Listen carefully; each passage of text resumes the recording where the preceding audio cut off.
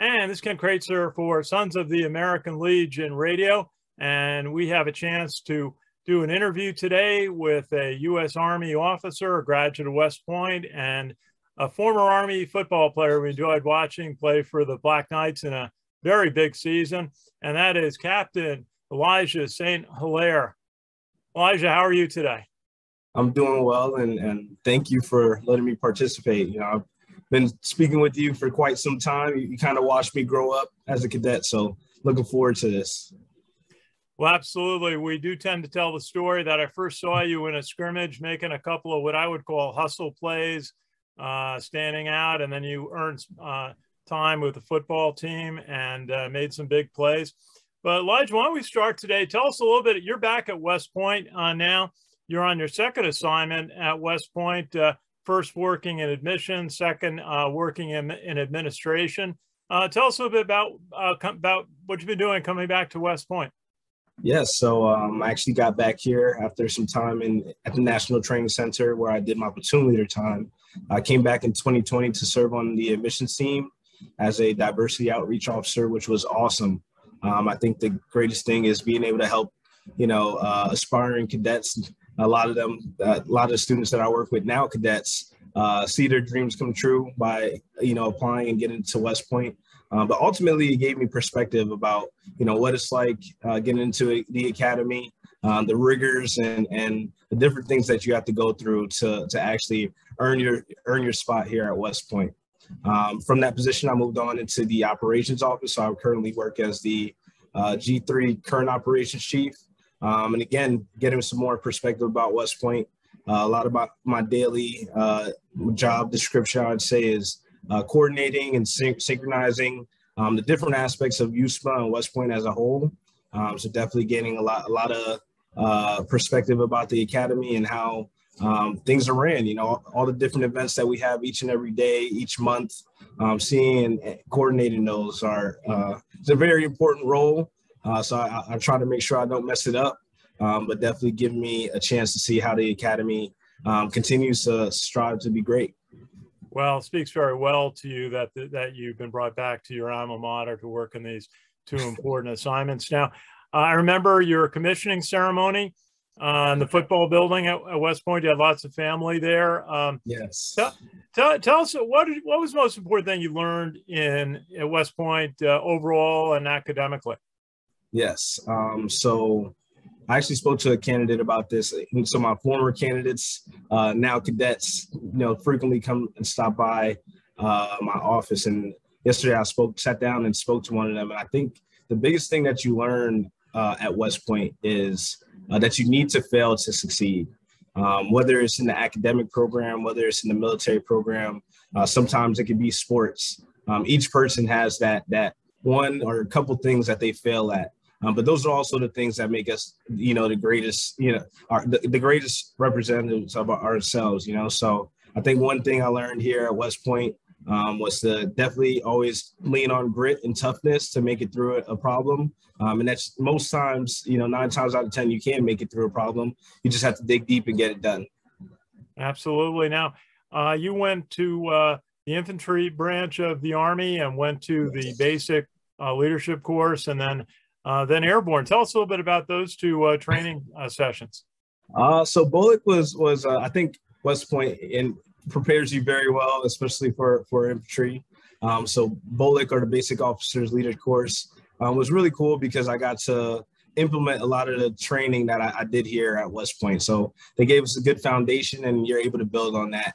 Whichever branch that you select, you build on that foundation when you get to your Basic Officers Leaders course. Airborne, which is funny enough, so I did jump out of some planes. I got 5 jumps in.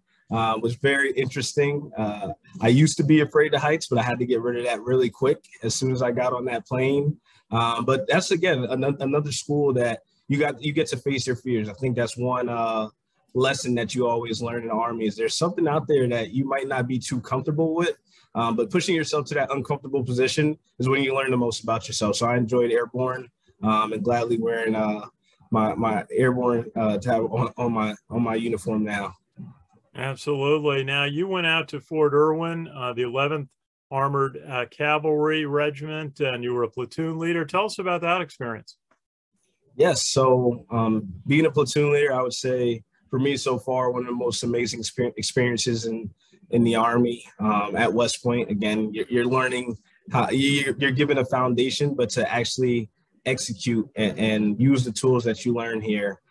So I had some of the greatest soldiers in the world, arguably the best ones in the Army. And being a platoon leader really taught me about myself because, you know, everybody just thinks mission focus or training when it comes to the Army. But at the end of the day, soldiers are people too. So, you know, life events that are going on, you know, sadness, happiness, all types of things that you have to deal with.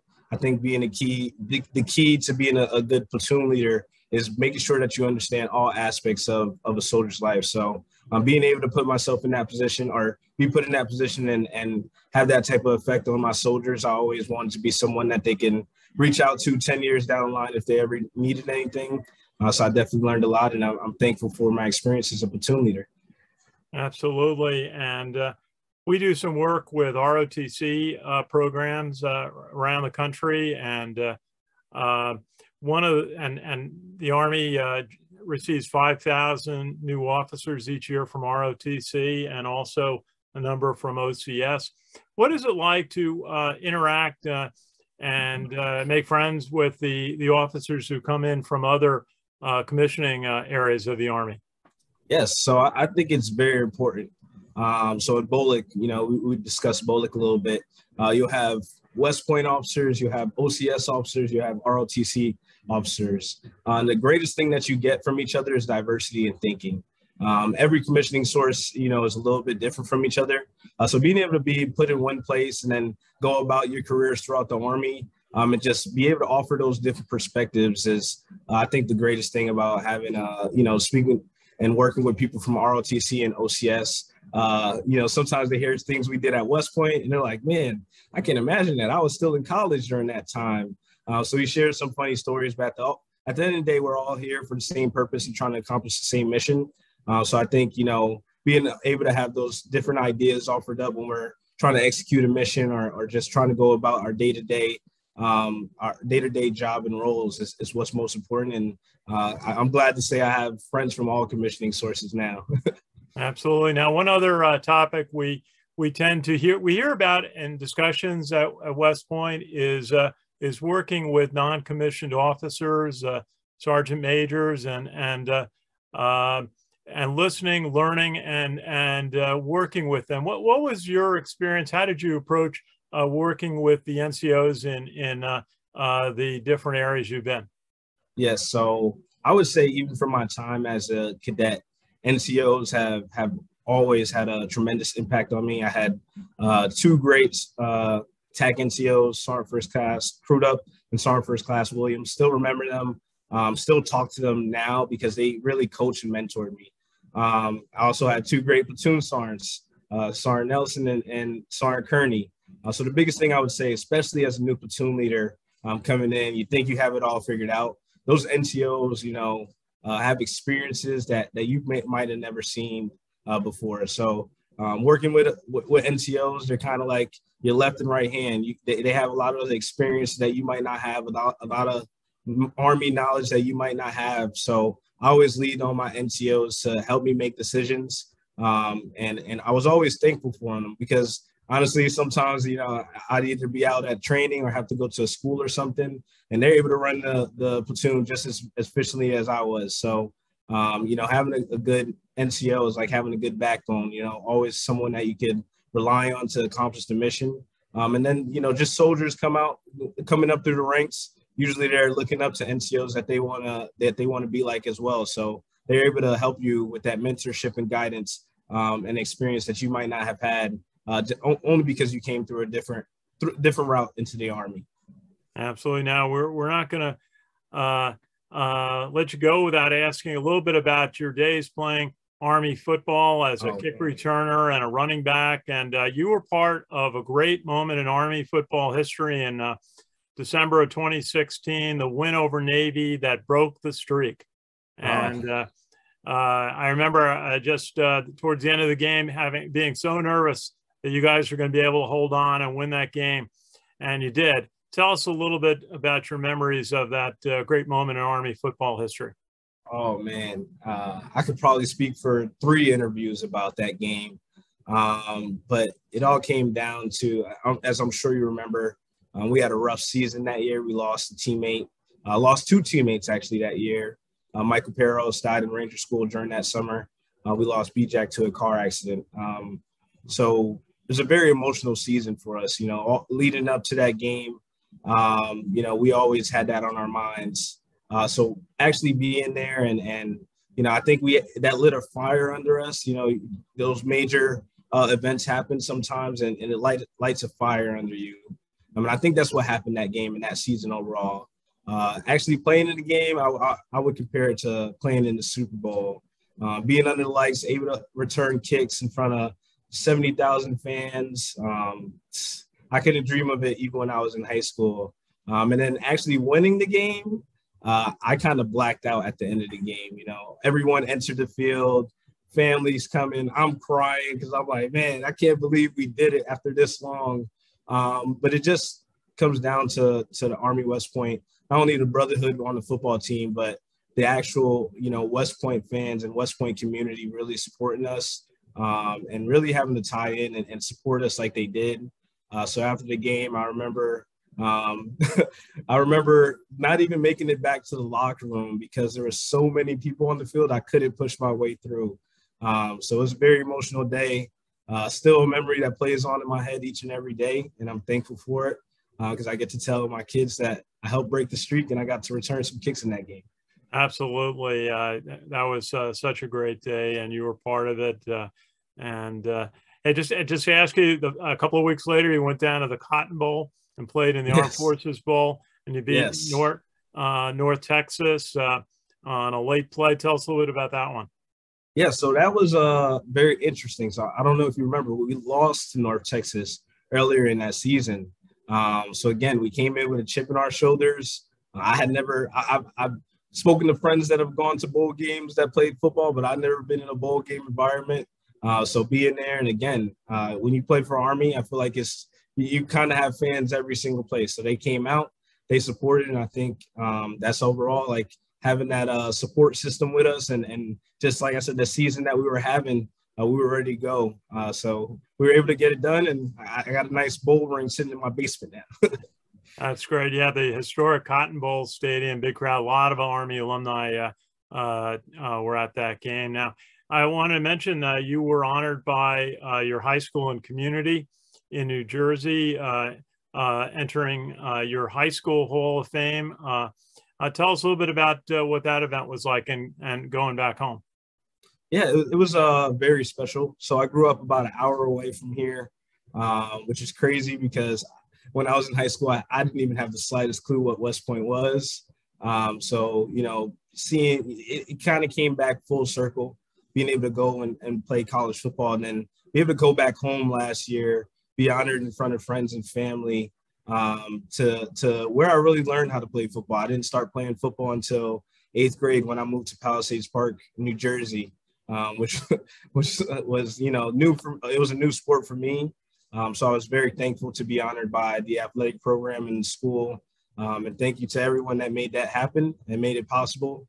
I was really thankful for it.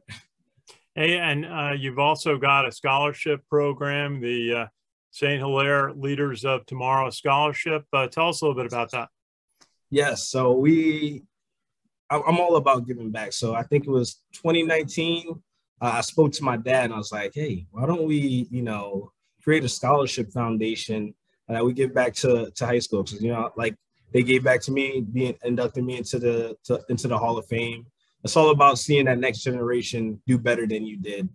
So we honor, each year we honor at least one student from Palisades Park High School, usually an athlete that's not only performing well in their sport, whether that's on the field, on the basketball court, but also has a commitment to community service and is also doing well academically.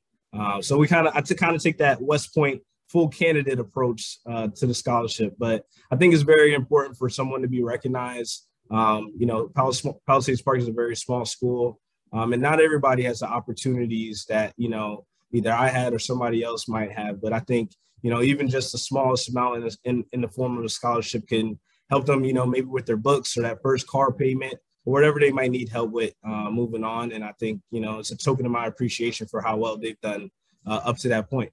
That's a tremendous effort to make. And talking with our friend Captain Elijah St. Hilaire, class of 2017 of the U.S. Military Academy. What does the future hold for you? What directions are you looking at? So I should be heading out from West Point within the next couple months, which I'll be off to CCC. And then honestly, I'm branch detailed, so I'll be going from infantry to signal, and I'm looking forward to learning a new skill set. I'm kind of nervous because I haven't been around the communications branch too much.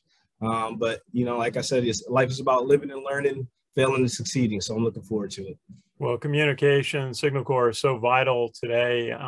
Lots of things happening. Now, just for our audience who may not know what CCC is, I know what it is, but explain what that program is. Yes. So CCC is the Captain's Career Course. As a lieutenant coming out of the academy, you have the Basic Officers Leader Course where you learn your initial training. That Captain's Career Course takes it, a step or two above to prepare you for leadership as a company commander and higher. So looking forward to the course and being able to say I got the tools at least to lead a company. Well, I think the Army's got big plans for you. Just to close, maybe a special moment you've had in your service in the U.S. Army that stands out? A special moment. I would say being here in admissions. Last year was very interesting. It was all virtual when I was working in admissions. So being able to literally see kids open an envelope that tells them that their life is about to change, for the better, and seeing those families and students emotional over, a significant piece of paper. I would say that's kind of been the one of the highlights of my career so far, working in admissions and being able to change lives. That's a great point. And we're so glad to talk with you and keep up with follow your career, Army football, being at your commissioning, and then also all the things that hearing what you've done in the Army and seeing you back at West Point. Captain Elijah St. Hilaire from the West Point class of 2017. Thank you so much for joining us today. Thank you, Ken. It's always great speaking and catching up with you. Great to see you, and best wishes from everybody at the American Legion. And this is Ken Kraetzer for Sons of the American Legion Radio. Thanks for watching.